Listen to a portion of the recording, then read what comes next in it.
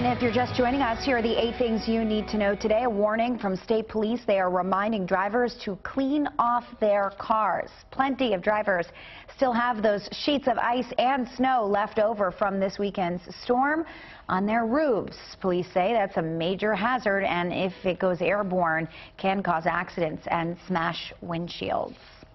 A Lewiston woman is charged with arson, accused of lighting her own apartment on fire. Jackie Burney allegedly set a fire that caused minor damage at 168 Bartlett Street on New Year's Day. Police say she could also be charged for a second fire that later destroyed that building, leaving a dozen people homeless.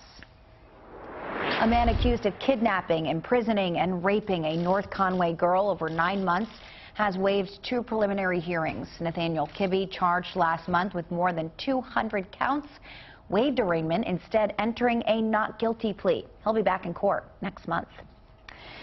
Well, newly released documents obtained by the AP show Governor Paul LePage's administration spent nearly $53,000 on private lawyers last year in its failed attempt to remove young adults from the state's Medicaid program.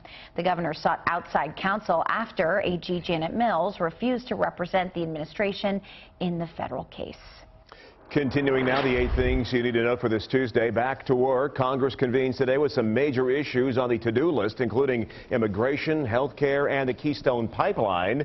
For the first time in nearly a decade, Republicans control both houses. They said they want to work with the White House, but political analysts wonder how much compromise we will really see.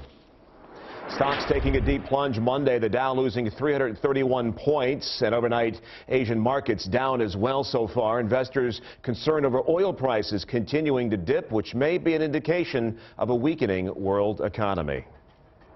Right now, New York police are looking for the person who shot 2 officers late last night. The officers were responding to a robbery call at a store and were shot when they pulled over a car. Both expected to survive. This comes just days after 2 NYPD officers were laid to rest, both killed as they sat in their squad car. And finally this morning, the bitter cold gripping the entire nation. A number of states waking up to blustery Arctic temperatures expected to hold on all week, including right here in Maine, as we know, where we have not seen the worst of it yet. Have we, Mallory? We have not.